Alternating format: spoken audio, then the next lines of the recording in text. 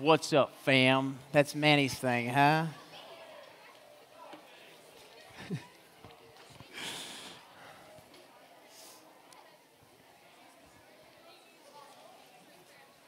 Well, what's up, guys? How we doing tonight? Doing good? Doing good? Come on. Come on. Well, guys, I'm super excited to be speaking with y'all again tonight. For those of you who do not know me, my name is Jake. I'm the resident here with you guys for a short time. I get to learn from a great team and then spend time getting to know you guys. Guys, it has been so much fun getting to know names, faces, what y'all do, what y'all like to do, sports, robotics, engineering, whatever it is. It's been a lot of fun. It's been really cool. So I want you guys to give yourselves a pat on the back. We've been through 6 weeks of practicing the way. Come on, give me some. A little high round of applause. I love it. So guys, tonight we're going to continue on our series of practicing the way. Everybody say practicing the way. Practicing the way. But before we get started, we'll have a slide pulled up for you guys. So does anybody know who this guy is? Ronnie Coleman. Lightweight, baby. Come on. This is Ronnie Coleman. This guy is a monster of a man. He's got muscles on muscles, abs on abs. He's huge, right? But, y'all listen, but he wasn't always this big, right? So the next slide is actually going to show what Ronnie Coleman looked like in high school, which he's still a pretty big guy. But, guys, the reason I show you this is because it didn't take Ronnie Coleman like a week in the weight room to get big and just get like to be his massive human being. It took time. It took going to the weight room every day, over weeks, over months, over years, and spending time and then transforming himself. Maybe a little bit of steroids in there too, but he got big over time. It doesn't just happen overnight. So guys, we've been talking and practicing the way about all the practices of following Jesus and how we can grow with Jesus to become like Jesus and do what he did. This is reading your Bible, spending time in prayer, spending time in Sabbath and in resting with God, confessing your sins to one another, being prayed for so that you can receive healing. Like we've been talking about all these practices, but now what do we do with them, right? We can learn about them all we want, but until we put them into play, we're not going to be transformed to be like Jesus. So today, we're going to talk about crafting a rule of life. Crafting a rule of life. Everybody say, crafting a rule of life. And some of y'all are probably like, what in the world does that even mean? I didn't really know either until we started getting into it. But crafting a rule of life is this, defined. Rule of life is an intentional plan for our spiritual formation. These are the habits, the disciplines, the actions we take so that God can transform us to be like Jesus. And so we're going to watch this short video real quick, and then we're going to get into it. A rule of life.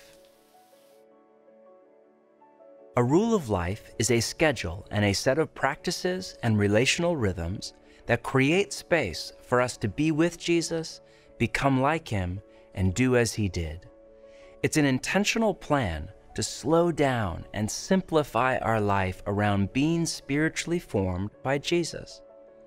Rule of life is ancient language, so it can sound strange or even off-putting to our modern ears. But notice, it's rule of life, singular, not rules for life, plural. The original Latin word used by our spiritual ancestors was regula, where we get English words like regular and regulation, as well as rule and ruler, because it literally means a straight piece of wood. Some scholars believe it was the word used in the ancient Mediterranean for a trellis in a vineyard. In John 15, Jesus gave his most famous teaching on spiritual formation. I am the vine, you are the branches. If you remain in me and I in you, you will bear much fruit. Apart from me, you can do nothing. If you do not remain in me, you are like a branch that is thrown away and withers. Such branches are picked up, thrown into the fire, and burned. If you remain in me and my words remain in you, ask whatever you wish, and it will be done for you. This is to my Father's glory, that you bear much fruit, showing yourselves to be my disciples." Early Christian teachers picked up on Jesus' metaphor and followed it to its logical conclusion. For a vine to bear much fruit, what does it need? A trellis, a support structure to lift it up off the ground, guide it in the desired direction, and guard it from damage, disease, and dangerous predators. In the same way, to abide in the vine and bear much fruit, apprentices of Jesus need a trellis, a support structure, to guard and guide their lives into transformation. A rule of life is exactly that, a trellis. It's a way to schedule into our daily life practices and relational rhythms that align our time and our habits to our deepest desires to be with Jesus and become like him. The motivation behind a rule isn't duty, it's desire. Think of the way an athlete disciplines themselves with daily drills, or a musician with daily practice. It's all in service of a deeper desire. They know we have to connect our desires to daily disciplines if we want to see them become a reality. For apprentices of Jesus, a rule of life is made up of daily practices, like beginning your day in prayer and the reading of Scripture. Weekly practices, like keeping Sabbath and gathering with community. And monthly practices, like serving the poor and preaching the gospel. It's all the practices we intentionally, repeatedly do to offer our lives up to God for transformation. Put another way, a rule of life is an intentional plan for our spiritual formation. And in the chaos of modern life, with all its hurry and digital distraction and cross pressures, we need a rule more than ever before. It's an ancient idea whose time has come again. Come on. All right, so in that video, he talks a lot about trellises. We're going to talk more about that, the structure of our rhythms. But for now, we're going to be in our Bibles. We'll be in John chapter 15, verses 1 through 8. So everybody flip in your Bibles to John chapter 15, verses 1 through 8. If you do not have your Bible, we'll have it follow along on the screen as well. John chapter 15. When you're there, say the Bible is true. The Bible's true. Yeah, come on. The Bible's true. John chapter 15. So guys, right here in John chapter 15, this is Jesus talking to his disciples. Disciples are the ones that are following, walking with Jesus. And the cool thing about this is that if you're a follower of Jesus, you surrender your life to Jesus, you're a disciple of Jesus, which means right here in this scripture, he's talking right at you too. So this is the living word right here. Yeah, that's pretty awesome. All right, come on. John chapter 15. Everybody there? Okay, here we go. John chapter 15, verses 1 through 8. Verse 1, I am the true grapevine, and my Father is the gardener. He cuts off every branch of mine that doesn't produce fruit, and he prunes the branches that do bear fruit, so they will produce even more. Verse 3 says, you have already been pruned and purified by the message I have given you. Okay, real quick, I'm going to stop on verse 3. Guys, if you have given your life to Jesus, and he is the Lord and Savior of your life, and you believe that he is the Son of God, that he came down, lived a perfect life, died on the cross for your sins, buried in the tomb, was raised from the dead 3 days later, defeated death, then you too are purified. That's what it says right here. You're purified. All your sins of the past, present, and future wiped clean. You are pure in Jesus' eyes. That is awesome. That fires me up. That gets me excited. Come on. Verse 4. Remain in me, and I will remain in you. For a branch cannot produce fruit if it is severed from the vine. And you cannot be fruitful unless you remain in me. Real quick. Fruit is like the fruits of the Spirit. Love, joy, peace, patience, kindness, goodness, faithfulness, gentleness, self-control. Come on. It's being a light in the world. That's fruit. You can produce fruit. Verse 5, yes, I am the vine, you are the branches. Those who remain in me and I in them will produce much fruit. For apart from me, you can do nothing. Anyone who does not remain in me is thrown away like a useless branch and withers. Such branches are gathered into a pile to be burned. But if you remain in me and my words remain in you, you may ask for anything you want, and it will be granted. And then verse 8 is powerful, guys. When you produce much fruit, you are my true disciples. This brings great glory to my Father. This brings great glory to my Father.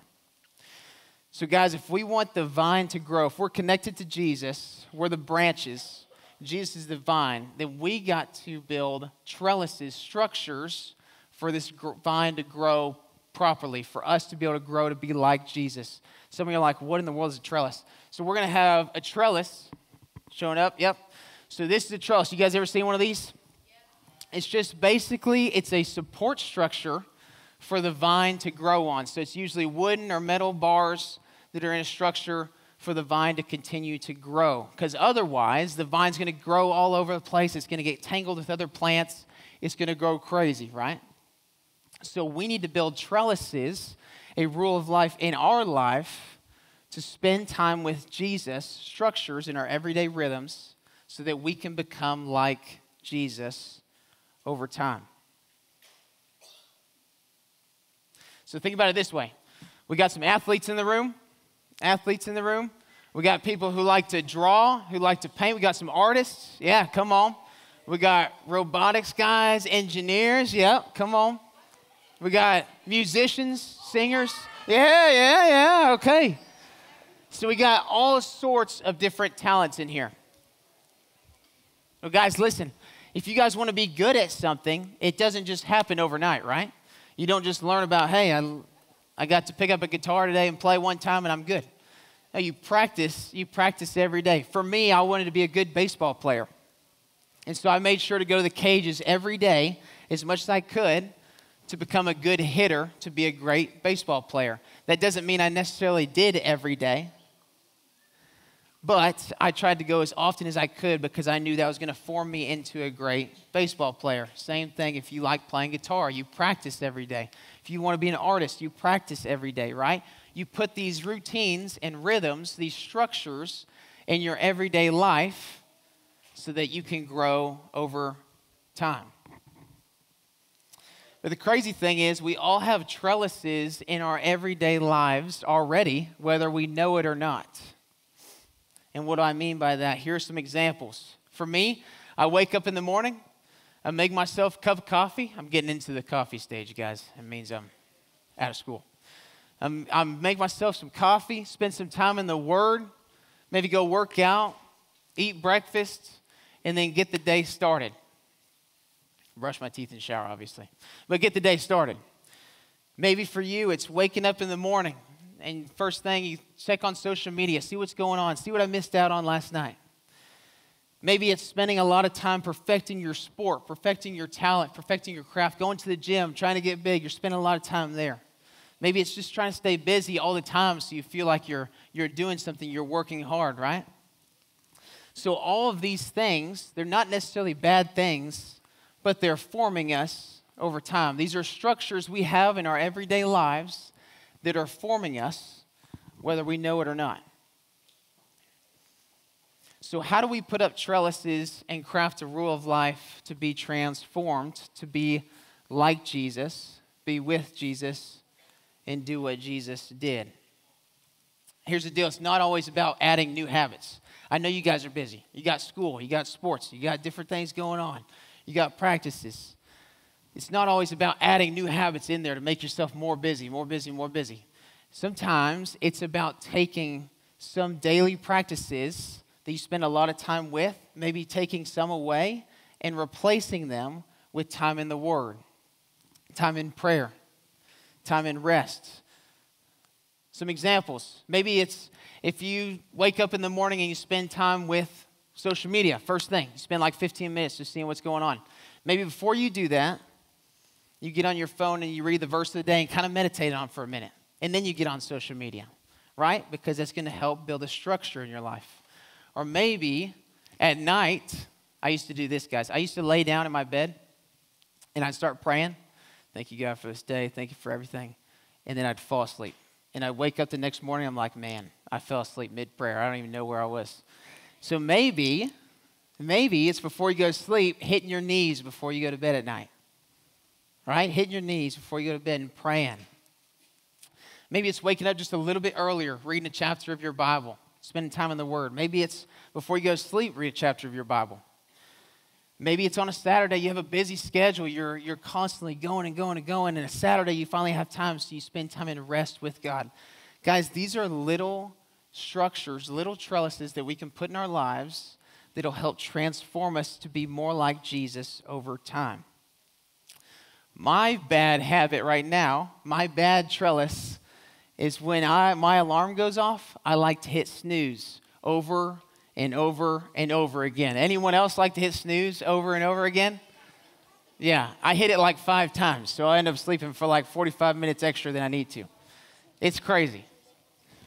But here's why it's a bad thing for me. Sleep is not bad, but when I spend more time hitting snooze, I spend less time in the Word in the morning and less time in prayer.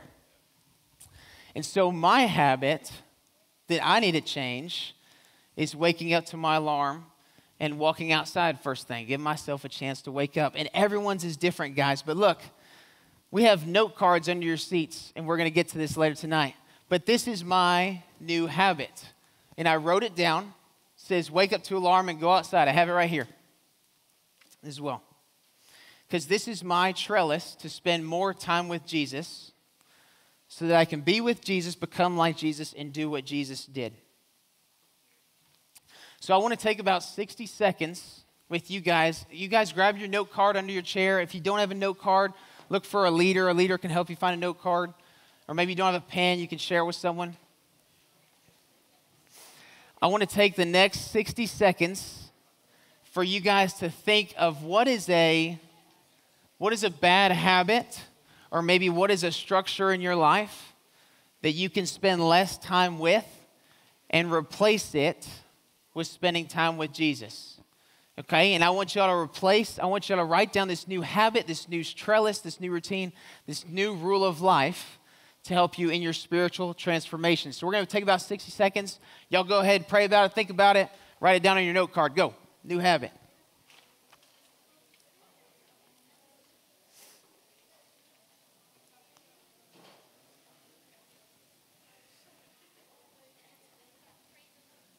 If you do not have a pen or anything, make sure to find a leader. A leader will get you one. You need a pen?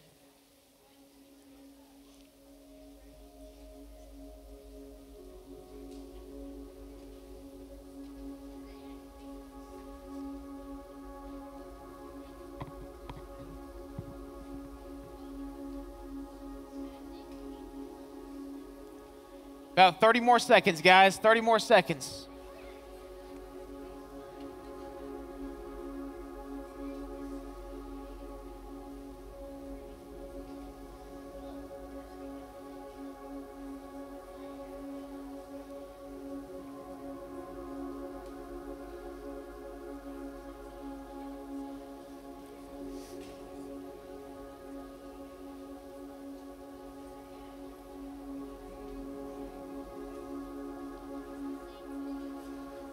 About 10 more seconds, guys. 10 more seconds.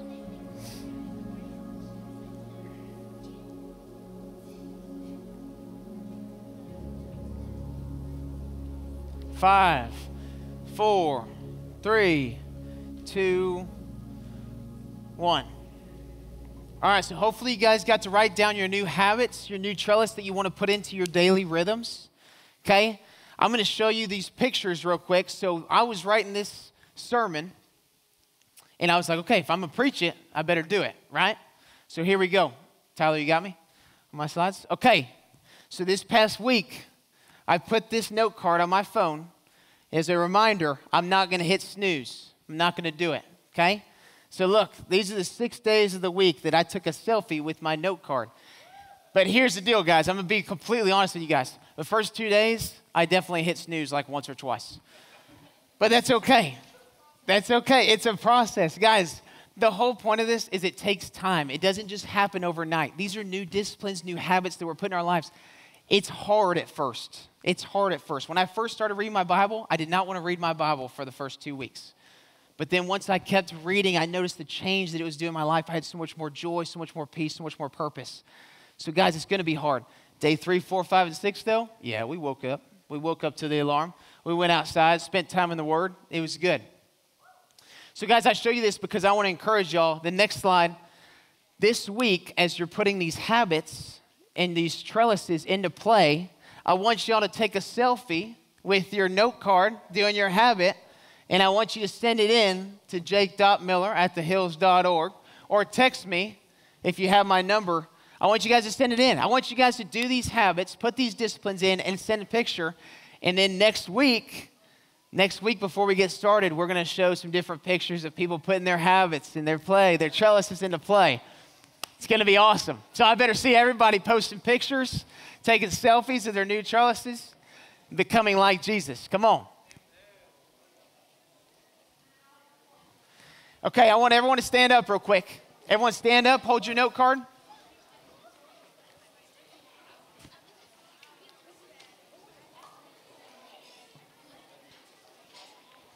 All right, everybody got their note card? Everybody stand up? Here we go, guys, listen.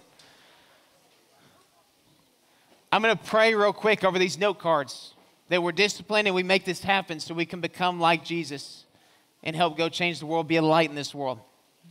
All right? So y'all bow your heads. Y'all think about your note card.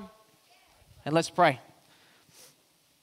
Lord, thank you for all these students and all these note cards of all these trellises that we're going to start putting into our lives, all these practices so we can spend time with you and we can become like you and do what you did so that we can go change the world with joy, with purpose, being more like you, spending time with you. I pray over these note cards. I pray you use them, use us in this world, and we thank you most of all for sending your son, Jesus, to die on the cross for our sins.